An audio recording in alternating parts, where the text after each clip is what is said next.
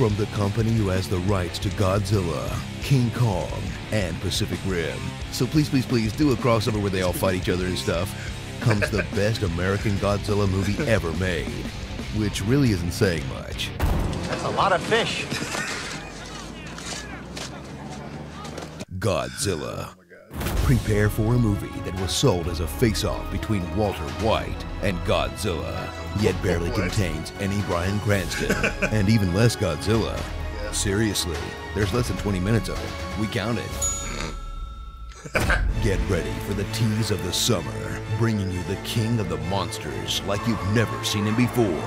Obscured by water, hidden in smoke, barely visible through masks, shot from really long distances on television, and shrouded in near constant darkness.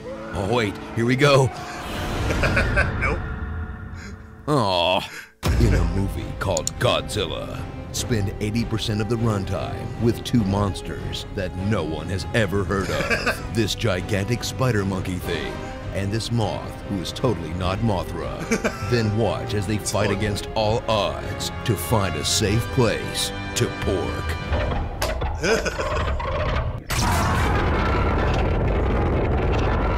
Take that, true love.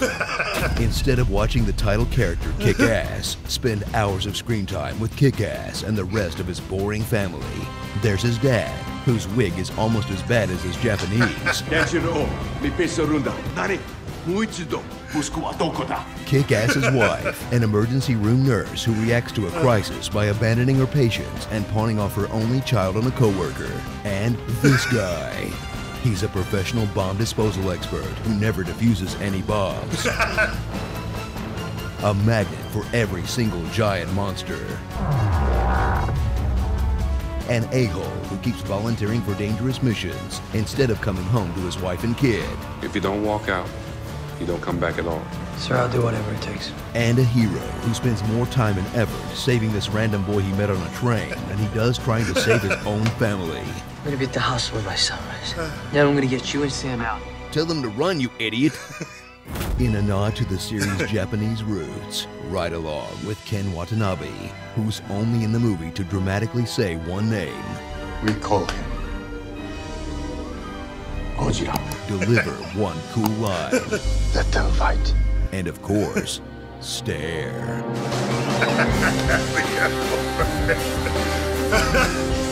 Just like the Unbreakable Honest trailer. Oh God.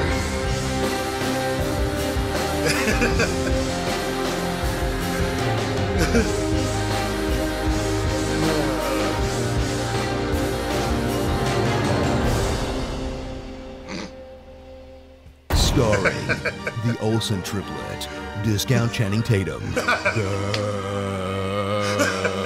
Kreisenberg, and real kaiju have curves. Godzilla, okay. The good one. Man, if that's what his breath is like, I'd hate to see his farts.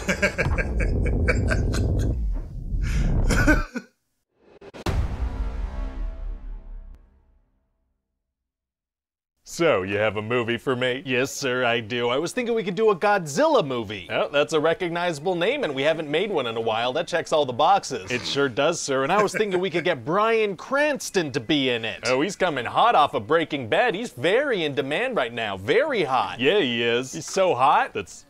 Yeah, I mean, sure, good-looking guy. So what happens in the movie? Well, we're gonna follow Bryan Cranston's guy, Joe Brody, right? And he and his wife work at this Japanese power plant. Right, okay. And there's like some weird seismic activity going on, so he sends his wife to go check it out, and she ends up dying. Oh, that's fatal. It is, and the whole plant gets destroyed. It's a huge disaster. Oh, no. Yeah, and so then years later, Joe's son is this military bomb diffuser guy, right? What's his son's name? Ford. Oh, selling your child's name as advertising space is tight. fight. No, that's not a thing. Sure it is. Just ask my sons, Ben and Jerry, and Outback Steakhouse. Oh, it's not okay that you did that. Well, anyway, Ford comes home after 14 months and he gets to see his wife and his kid. Right. But then he gets a call that his father's been arrested in Japan. What for? Well, he broke into this restricted zone where his house used to be to recover some discs and files of research. Oh. Yeah, he's obsessed with what happened. He thinks the government's hiding something. Okay. So then Ford goes to bail him out and they end up breaking into the restricted zone again. Couldn't that have some pretty serious implications? A U.S. military guy breaking into another government's restricted zone? I imagine it could, yeah, putting his entire career and family at risk, but the movie has to happen, so he's not gonna think about that stuff. Fair enough. So they get arrested again and they get brought to this facility, and then a big monster pops out. Oh, Godzilla? Nope. Oh. And then there's this big collapse and Joe gets hurt real bad. Oh no, does he survive? He does. Okay, thank God. Yeah, so then they're in a helicopter and Joe is in a stretcher, and that's the point he survives up until. What? Well, he casually dies, so he's not gonna be in the movie anymore. He's our main guy. That's Bryan Cranston. It was, but we gotta get him out of the movie now. But he's gonna be our big name in all the marketing. Well, this way we can focus on his much less interesting and charismatic son, who has less of a personal attachment to the research and story and monsters. Okay, so Brian's just barely in the movie. That's right, and you know who else is barely gonna be in the movie? Oh, please don't say Godzilla. Godzilla, okay. Yeah, we're gonna follow a bunch of human characters and also just straight up some other monsters called Mutos. So should we maybe title the movie Muto then? No, we should call it Godzilla, because that's how we're gonna get people to come look at our Mutos. Oh, I don't like how that sounded. It did somehow sound inappropriate, yeah. So then what happens? Well, these researchers, Vivian and Dr. Sarazawa, they decide their only hope is to talk to Ford. Why? Well, because they need to know what his father knew. So why don't they go through his research and stuff? Unclear. So then they all realize that these monsters are communicating with echolocation. Oh, interesting. Yeah, and then we're gonna see Godzilla. Oh boy, here we go. Kind of. He's gonna be swimming and he's gonna dive under a ship and pop out on the other side. Why does he dive under the ship? Doesn't Godzilla just kind of destroy everything in his path? Well, this ship has an important character on it, so he's gonna avoid it. Oh, a very considerate lizard. So then this monster shows up in Hawaii and Godzilla shows up too to fight it. Oh boy, we're gonna see them fight? Yeah, but no, actually, we're gonna cut away. Okay. And so Godzilla starts chasing this thing off screen, of course, and they both cause a bunch of destruction. So why is Godzilla chasing it? Well, Dr. Sarazawa says that Godzilla's probably like a power to restore balance in the natural world. Oh, that is quite the leap. How'd he come to the conclusion that this giant lizard is in charge of balancing nature? Oh, well, because I write the lines, he says. Oh, okay, you told him to say it. I did, yeah. So we're gonna find out that this monster's on his way to mate with a female, and they need a bunch of radiation to do that. Oh, kinky. So since these monsters feed on radiation, the military's plan is to lure them out to sea with this big nuke and then blow them all up. Okay. But these monsters have EMP abilities, so they gotta use like an old mechanical bomb. They gotta transport it by train instead of by air. Won't the radiation from the bomb attract the monsters to the train? It can and it does, right? That seems like an obvious thing that would happen. Yeah, and so one of the monsters destroys the train and steals a warhead. Uh-oh, so what does the military do with the mechanical bomb? Well, the train's all busted now, so they gotta travel by air. I thought they couldn't do that. Yeah, but now they can. Oh, okay. So they set the timer on this nuke for an hour and a half later. Oh, they got it to where it needs to be? That's good. No, they started ahead of time. What? Yeah, they start a timer on a nuclear bomb without any guarantee they can bring it to its destination on time. Yeah, that's...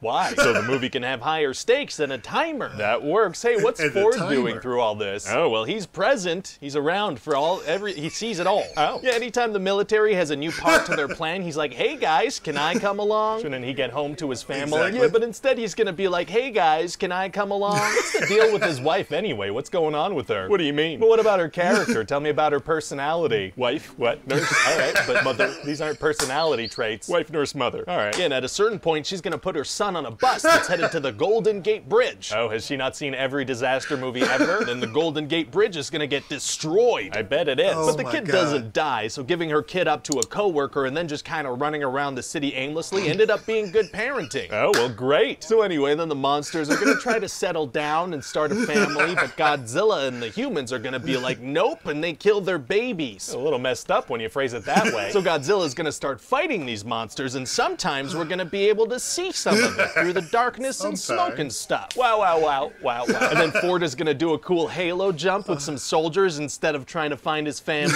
Very exciting. And Godzilla's gonna be fighting both these monsters and knocking down buildings, you know, monster stuff. Yikes, yeah, it's gonna be tough for him to figure out how to beat them, I guess. Actually, it's gonna be super easy. Barely an inconvenience. Oh, really? Yeah, eventually he starts using his atomic breath power, and so that really helps. He kills both of them. Why didn't he do that in the first place? Unclear. Well, okay then. So then Ford is gonna find himself at the edge of the city with the nuclear bomb with just 5 minutes left on the timer. Oh, so he's gonna use the one skill we've established he has and disarm the bomb? Ah, that would have been good, but no.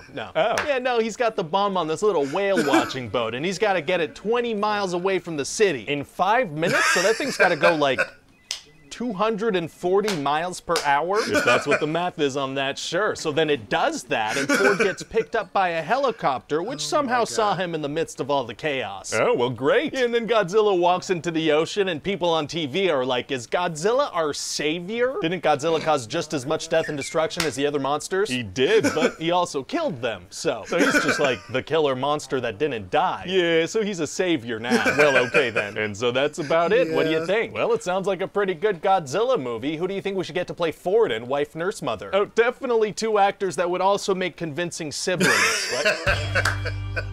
I was waiting for that.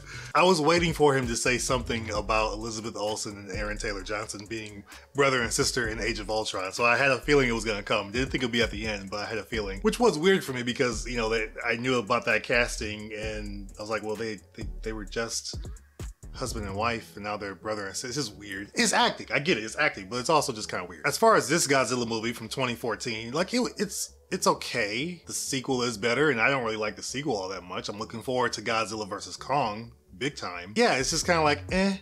Bryan Cranston was in there. I was looking forward to that. His wig is terrible, looks awful, but he's barely in the movie at that point. And then Godzilla's barely in the movie. And it's just chock full of all the things that you hate about these types of movies. I don't care about the human stuff as much as I care about the monsters fighting, or in Transformers case, the robots fighting. Like all this human stuff can just let go of all that. So this movie is very low on my list in comparison to a lot of, you know, kaiju or monster movies, whatever. Pacific Rim I think is great. Pacific Rim does a really good job. I think it does a good job because it has to include the human characters because they're part of the robots fighting the kaiju monsters.